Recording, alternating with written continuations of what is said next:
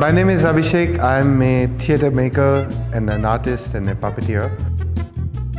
I'll be sharing a performance called My Home at the Intersection. It's about my childhood home, it's about my memories, bringing life a house which had disappeared.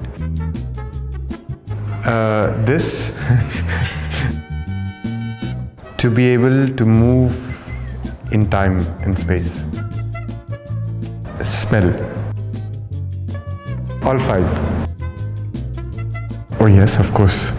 It's a play between what I know and what I want to share, and sometimes that can be called lying.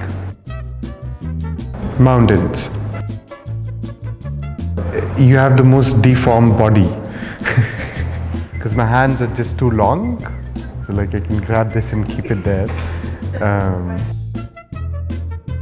I used to think that art can be just art and without having to see it, and it's okay, but I think now it's slowly shifting also. What does it mean for you when you are rooted by a little thing, sing? It's not doing much now. Then I have like high tolerance to. I see. Yeah. So this one is not doing anything.